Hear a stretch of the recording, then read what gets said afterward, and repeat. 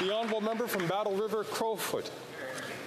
Mr. Speaker, after 8 years of this NDP Liberal government, housing costs have doubled and people are struggling to pay their mortgages and make rent, something that affects small towns and big cities across Canada and Canadians both young and old.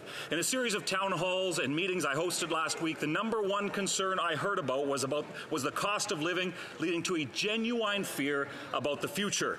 After 8 years, this Liberal Prime Minister is simply not worth the cost. Conservatives demand that the Liberals bring back a balanced budget, since we've painfully learned that budgets don't balance themselves.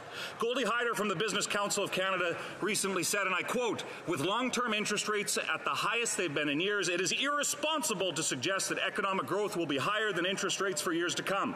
Governments can no longer run permanent large deficits without fear.